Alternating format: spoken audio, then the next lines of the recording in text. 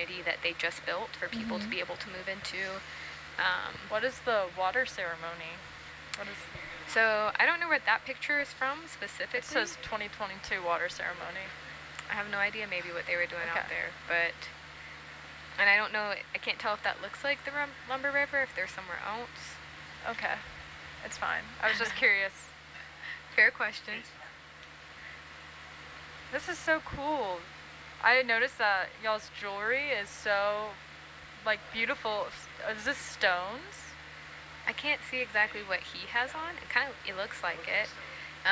So like we, and like a lot of other, like, tribes and that part of like the country, like we're kind of eastern woodland natives, so some of like our regalia and some of our jewelry and stuff is similar to what you'll find from other tribes in the area.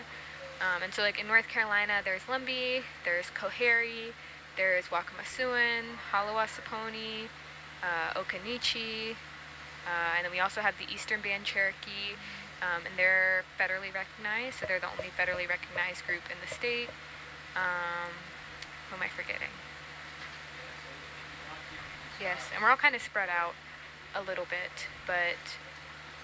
What about place names? Because I know there's so many like Native American tribal names that are attached to places. Is that kind of true in North Carolina as well? And I know that like some of those tribes are currently not where their homelands are, and I don't remember for like all of them like where exactly that is, but like for us, like we, like our life has been kind of sustained in that area by the Lumber River, so that's where like Lumbee comes from.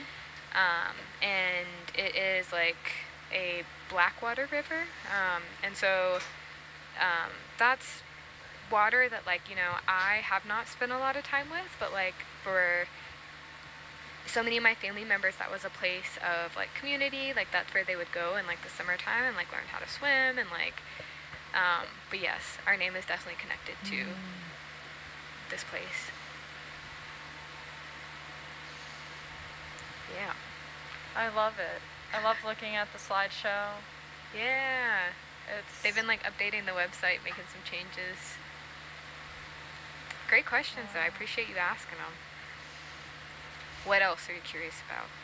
I think you made a really good point that Native cultures are living cultures. Yeah. Oftentimes people want to like put us in museums, you know, just keep it like this very static kind of culture, like you belong in the past. Yeah. You know, and so that's sometimes you know, problematic, you know, to say, hey, we're here, we've been here a long time, we're still here, you know, and so not to try to like stereotype culture as something that's not living, evolving, transforming as it should. Yeah, and I think a lot of people too, when I meet them, kind of have this, you'll hear it called like a pan-Indian identity, where like they just kind of know that like, you know, natives are a thing, but like they have kind of the same idea of what like all of us look like, where all of us live. And I know for a lot of people, like they'll meet me and they'll ask me like what percent I am. I think because for a lot of them they see like my curly hair and they're confused because like for a lot of people they're so used to seeing like someone with like very straight dark black hair, and like for Lumbees, like this is like, you know, a very typical hair texture. And it's not just that, but like I'll also have people that are like confused about, and these are like fair misconceptions because of, you know, what people are informed about or taught about from very early ages about Native people. You know, I meet people that like are like, you're the first Native person I've ever met in my life, and will have ideas about like how we live. That was a lot different also when I was like really young, and I'd have classmates who'd be like, do your grandparents like live in like a house? Or like just like questions like that where they just kind of did not know.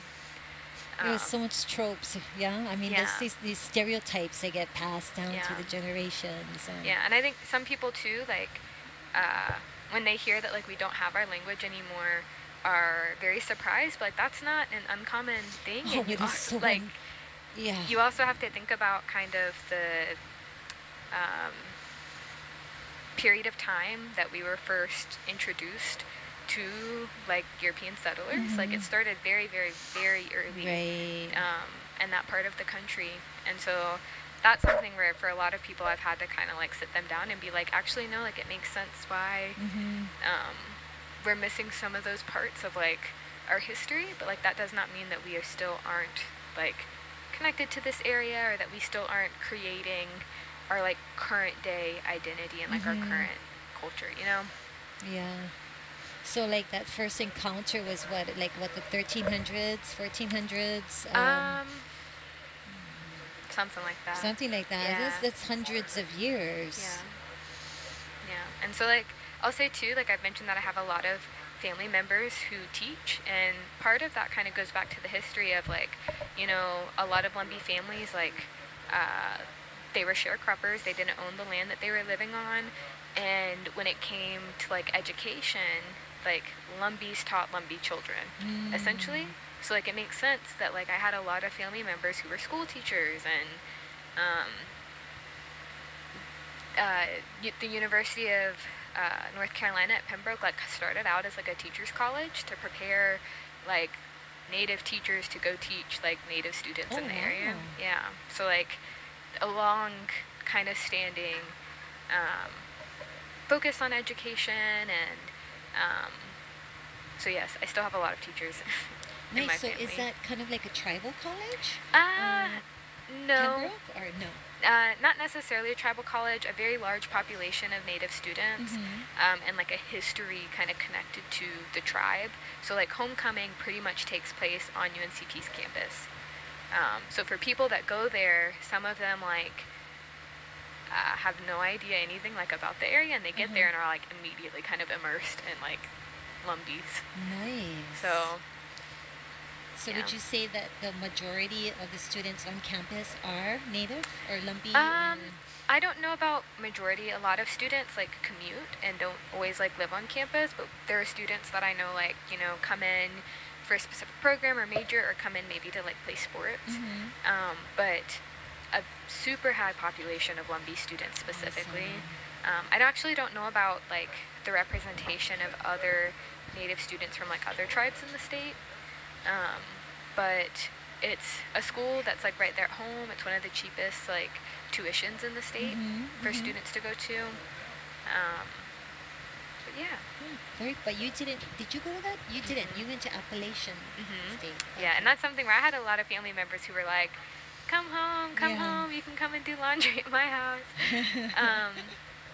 And part of the reason why I went to App was just because of like the specific teaching program.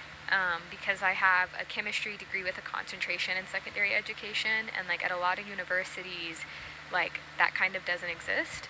Like I would have had to get my science degree and then go get like a teaching license, kind of separately. And yes, they offered a program essentially that had what I wanted in terms of teaching and the science, and they offered me like a lot of scholarships and have like a teacher prep program that's very defined, because there used to be what's it called?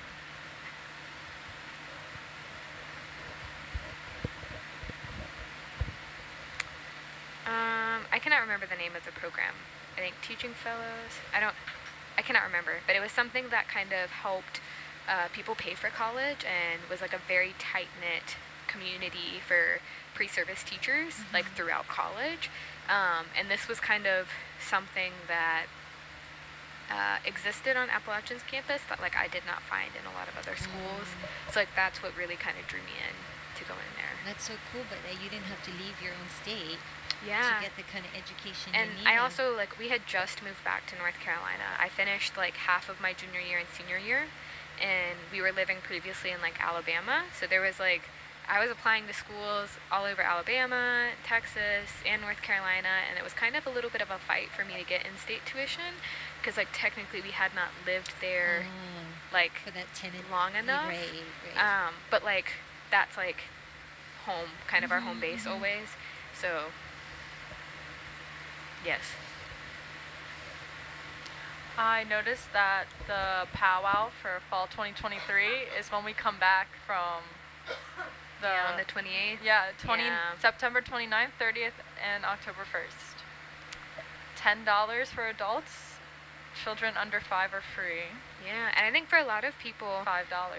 they'll like throw around the word powwow to mean like, let's go sit down and have a powwow, to mean like a meeting.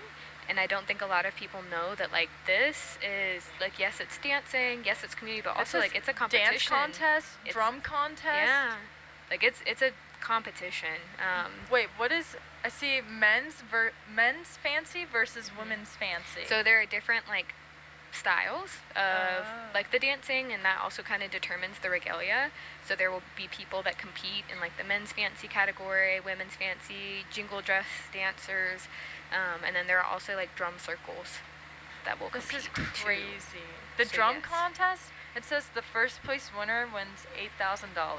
Yes. So I think a lot of people don't know how competitive it is. Very competitive. So like when I said like powwow circuit, like once kind of the season begins, people will like travel across the state to other states to like participate.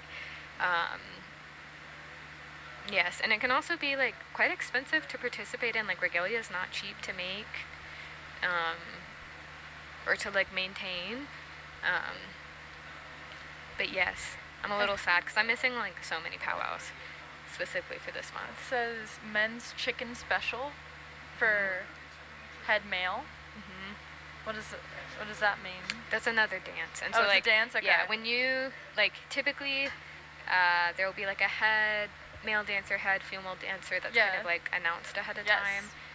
And then like something else too, like this summer I saw a lot of people talking about like how hot it was during homecoming this year, to the point where it's like it's not like safe to kind of have like, you know, some of our elders out there to like some people didn't go this year because of like how hot it was getting.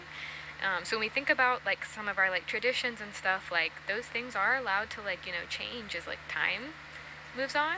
So that's something where I foresee maybe changing in the future a little bit, is like what time of year.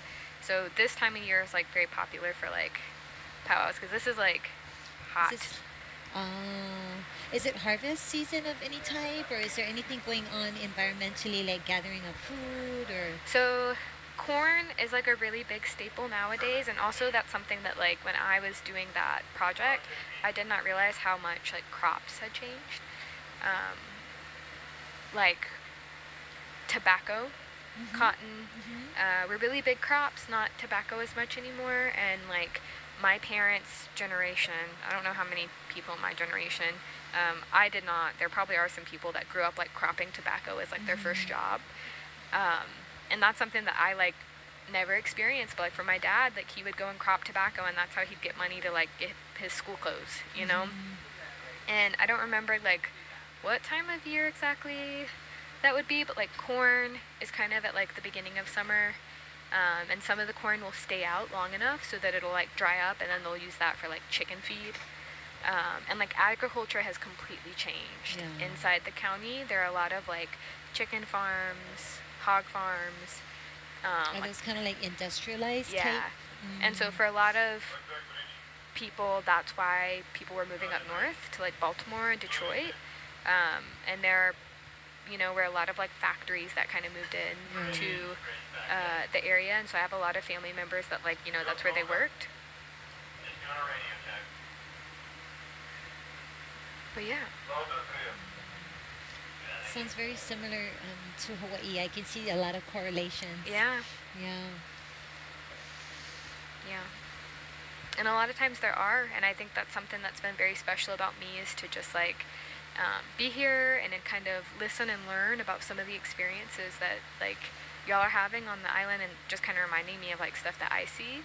And there's a lot that we like can learn from one another, and like, you know, those take back cross-cultural exchanges, like it's just such an important part of connecting with other indigenous people and communities, and really sharing those kind of shared values, understanding, but then also seeing the differences.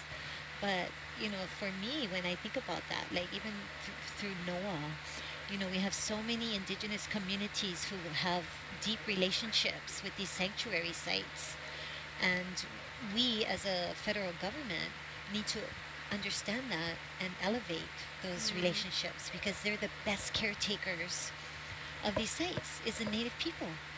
Like, they've been doing this for millennia, and so really like building those partnerships that are equitable, that it's not this very federal regulation type relationship, but support. How do we support what you're already doing? Because we're doing it already. They've been doing it all this time. Yeah. So that's kind of what I get excited about. Yeah. in working with Noah and seeing how we can make those relationships, build those relationships, and strengthen them. Definitely. That's something that like I had not seen a lot of, and like seen how that was done until I came out here and learned about the designation of the monument and like the expansion of the monument and kind of like the future into looking at like what else. Yeah. And it really is very unique when you think about it. That this is a really wonderful model for other places to kind of use, adapt, because it's going to be all place-based. And so just, these are tools that have been developed that can help others, with those relationship building, the management, the equity, the sharing of power. There's so much good. Yeah.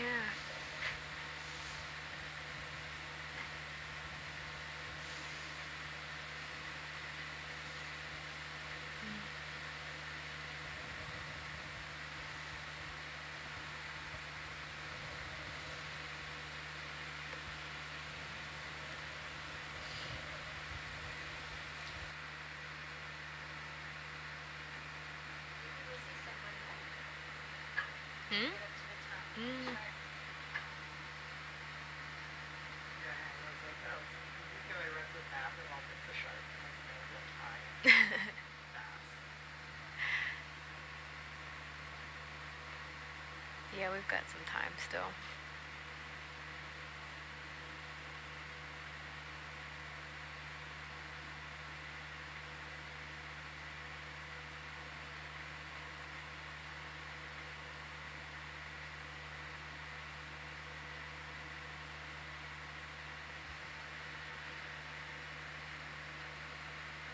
Yeah, so I'll also say that like when I was doing that project when I was a senior in high school, a lot of my research was like interviewing different people, but a lot of it was like I would sit down with my grandparents and just like ask them questions and stories about what it was like when they were growing up. And for me, that was like so eye-opening.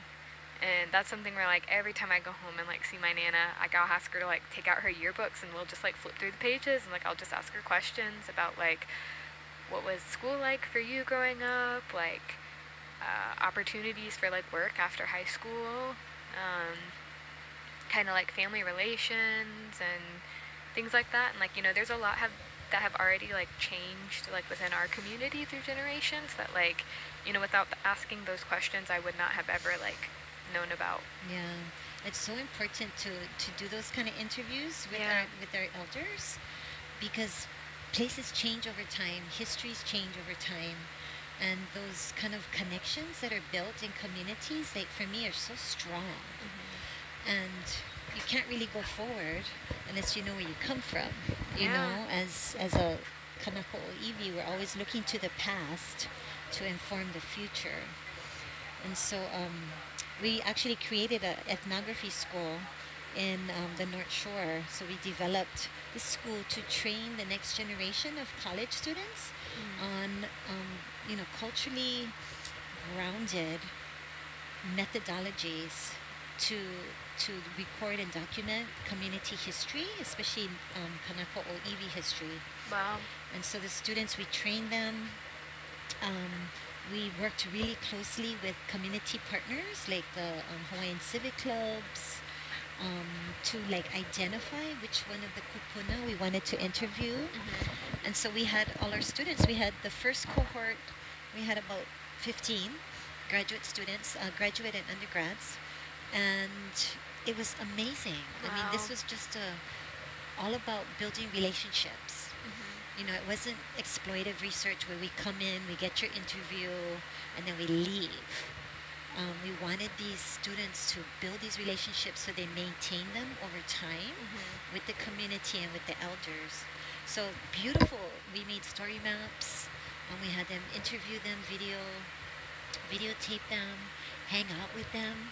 Like on Saturdays, we hang out, we have lunch. You know, the elders would invite some of the students into their homes. So it was amazing. It was just an amazing project. So that was a 3-year project, ethnography field school that was developed. So, you know, it's like kupuna and community histories are so important. And if we don't document them, they pass and their story is gone with them. Yeah. So we were so lucky because several of the kupuna passed, and their families were so thrilled that they have this legacy piece to show the next generations. Because you'd never know, you know, unless you interviewed them and get their stories of their lives and their places they are associated with, what kind of work they did. So rich. Wow. Such a rich engagement.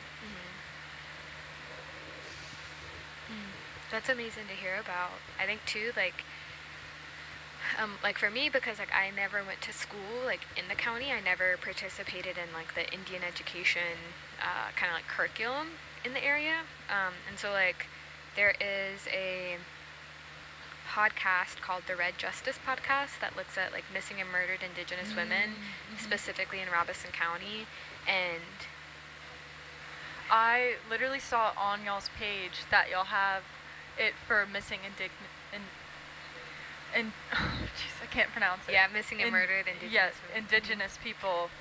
And I was going to ask you about that, but yeah. Go ahead, keep talking, sorry. No, you're good. I'm currently reading all of the history and culture that they have. Yeah, dig into So it. highly suggest going to the lumbee-tribe.com. Yes. And going to their history and culture, and they literally, it's just one page. Per topic? Yeah, per topic, and it's really, I'm learning a lot. Getting educated. Awesome. Yeah. Yes. I'm letting you know I am listening to whatever you're saying, but I'm also reading. No, I appreciate that, because normally... you're good at multitasking. Yes, I am. Yes, I am. No, I love that. I have people, you know, that will like ask me questions and stuff, and I realize it's kind of a lot of pressure because I'm like, you know, I'm probably going to be the only person that they may meet from my people, and you know, I want to make sure not only am I just like representing well, but like that, you know, this may also be like the last conversation that they may ever have about Lumbees or like know about us. So I just really appreciate that you know, easily just went to Google and typed in our name and found the website and started reading. So MMIW is kind of, you know, I think a lot of people will see that thrown around, like missing and murdered Indigenous women. It's kind of expanded into missing and murdered like Indigenous people. But in Robeson County, there are like so many stories, and like stories that I kind of grew up hearing. But there's a podcast that was started by like these 2 Lumbee women that wanted to highlight like not just Lumbee stories, like a lot of them are in Robeson County and like surrounding areas and like other tribes in the state, but like they'll also tell stories about like other peoples like throughout like the country. But like listening to that specifically, I heard so many stories about like, wait a second, I kind of remember this from when I was young, I just like forgot about it. Or certain stories about like the 80s or the 90s in the county where I was like listening to it being like, these were the times like my parents were here and they were young, and like, you know, before I was here, that I've just like never heard this history of the county or the culture. And so like that has been kind of eye-opening for me, and has also started a lot of conversation about like, wait a second, what happened? How come no one's ever told me this history before? And so like one piece of Lumbee history that people are like really proud of and like talk about a lot, there was something called the Battle of Hayes Pond. I don't know if you've like found it yet on the website, but there was a group, I guess, I don't know how to call them, of like KKK members that were kind of moving into the area. That is actually on there. Oh, I think you might be muted. So yes, so they have rooting the KKK, but I haven't gotten to it yet. Okay, I'm on the keep third. Keep going. I'm on naming the people. Okay. That's where I'm at. Okay, yes, so you'll get there. But yes. Yes. And what time period was this? Hannah, correct me if I'm wrong, 60s? I'll tell you right now. I believe it was 60s, maybe 50s. So during the civil rights movement. Yeah, and so I explained that like this area is unique in North Carolina because it was like tri-racially segregated. 1958. 58. Tri-racially separated. Yeah, because like we have never been on like a reservation, but like you know there were white people in the county, Lumbees in the county, black people in the county, and so like when it comes to like schools, like there were separate schools. Really? Yeah. Oh. So like for my grandparents, I think once I sat down and started asking them questions, I was like, wait a second. I've never heard about that being like in other parts of the country, which I'm sure there are. But yes, 58. I'm literally reading about when separate schools were established for black and white children in 1875, no provision was made for Indians. Yeah. The ensuing struggles to ascertain education for their children while maintaining their identity as Indian people starkly highlighted the Indians' need for political autonomy. A formal name became necessary to achieve this autonomy and to negotiate with local, state, and federal governments. So like for a while, like we kind of had like no recognition and kind of like existed in that space always. And then when it kind of came down to like there are separate schools, then it kind of became a need to be like, wait a second, like we have an identity here, like a specific but culture here. it seems that you folks had a very good leadership, because that wouldn't have happened unless you had some awesome leaders who are leading that charge. Yeah, so back to Battle of Hayes Pond, 1958, there's kind of word that came in. There's a town called Maxton, that there were going to be people that came in and like, you know, guns, raid, like, and like a bunch of alums found out about it and showed up and met them with a bunch of people. So like if you go and look at pictures, you'll see like these Lumbee men with like these huge KKK flags because they like, you know, turned them around and like took everything that they had and kept them from coming in. And that's how you stand up for your community. Yeah, and that's something too where even in that story, like there were Lumbee women there that like I never hear them like being talked about and like kind of their role in that night, because it was kind of like, you know, this is happening, we need people to kind of come out and like, you know, stop them. Right. So well, maybe that's a project for you to go and reveal those women's stories. I'll tell you, standing strong. My sister, she's at UNC Chapel Hill, and she's majoring in like I forget the name exactly of the program, but like American Studies with a concentration in I think they have it titled like American Indian Studies, something like that. So like she kind of,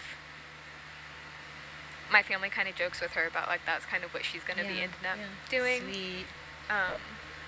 For people, so it's really interesting reading about like how your name like came around, and how like it was always the government that was naming you guys instead of like listening to you guys. So you see like the Cherokee Indians of Robeson County, and people like, let me word this right, like people kind of hear that and kind of think that like Lumbees were trying to like claim Cherokee, but it's no, like they're not. Yes. It says this name did not connote or comprise the true identity of the Robeson County Indians, and while they tried to change it, the name lasted for many years. Yeah. And then in 1953, which is crazy because it's been here for so long, was when they finally recognized their name, like the state government recognized them as their suited name. Hey, just a quick heads up, we're going to start recovery operations in about 30 meters. Okay, Cool. Thank you. You're good till then. Okay, thank you. So yeah, I just finished reading now the name. Now I'm gonna go to my next, which is education. Yeah.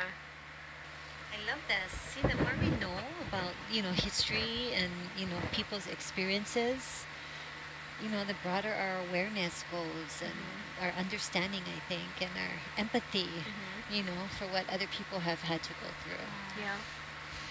So this is education. This is talking about the segregation more in depth. Some Indian children received no formal education at all. So you're right, they had to teach themselves. Even so, all was not lost. The people focused on education with fervor and achieved a remarkable success.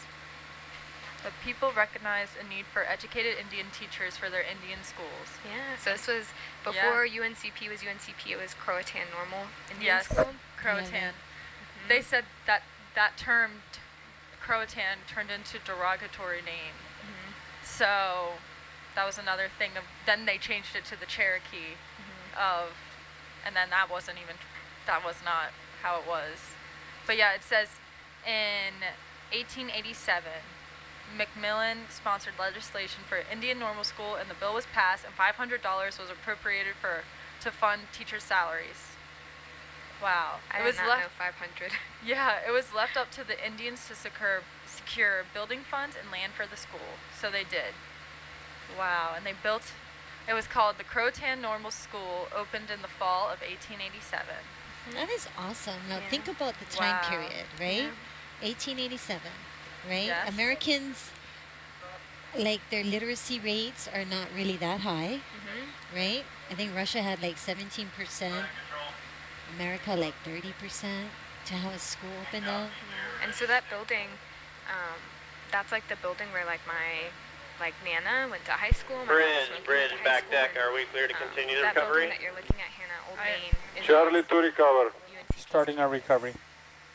Thank you.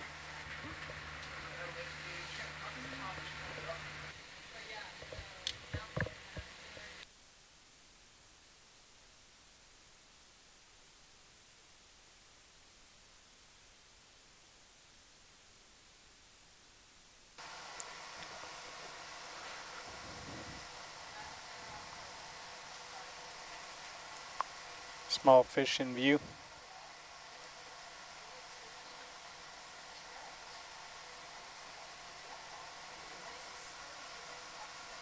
Nice sunset on wire.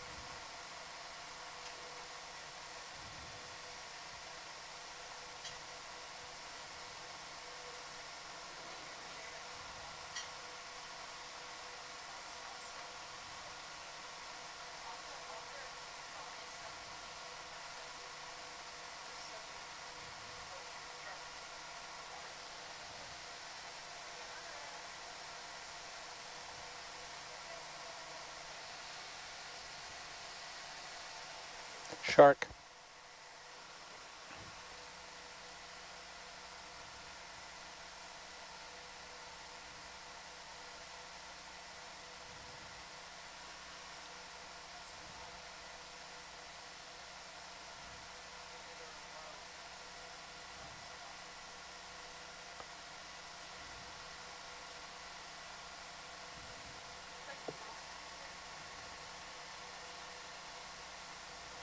Herc is at the surface. 2 sharks. Copy that. Herc at the surface.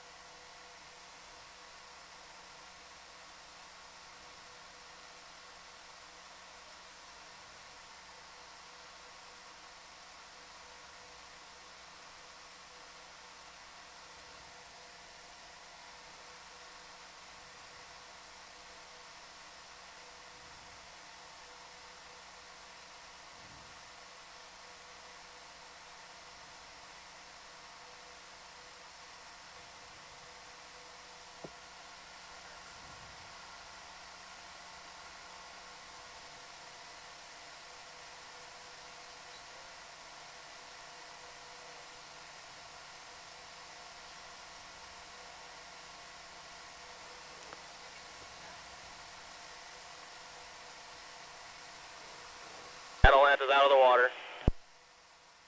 Van copies.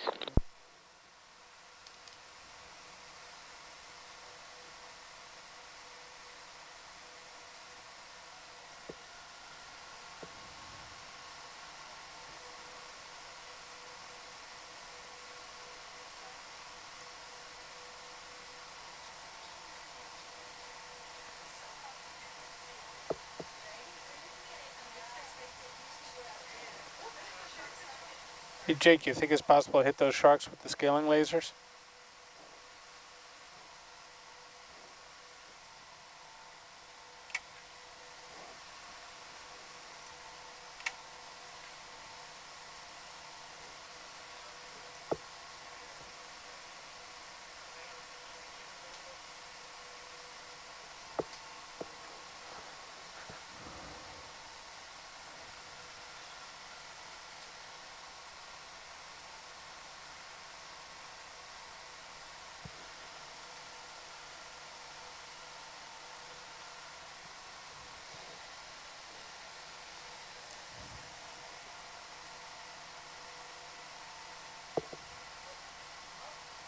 Atalanta's on deck. Roger that. Atalanta on deck.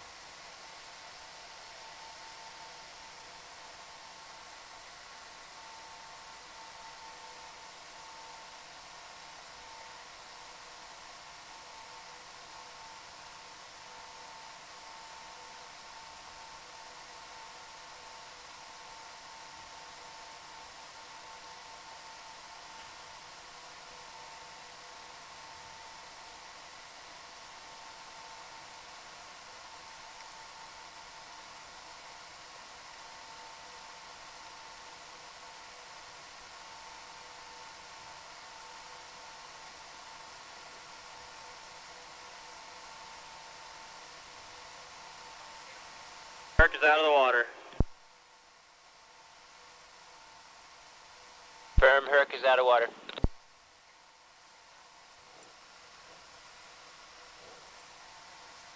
Voltage secure. Copy that, high voltage secure.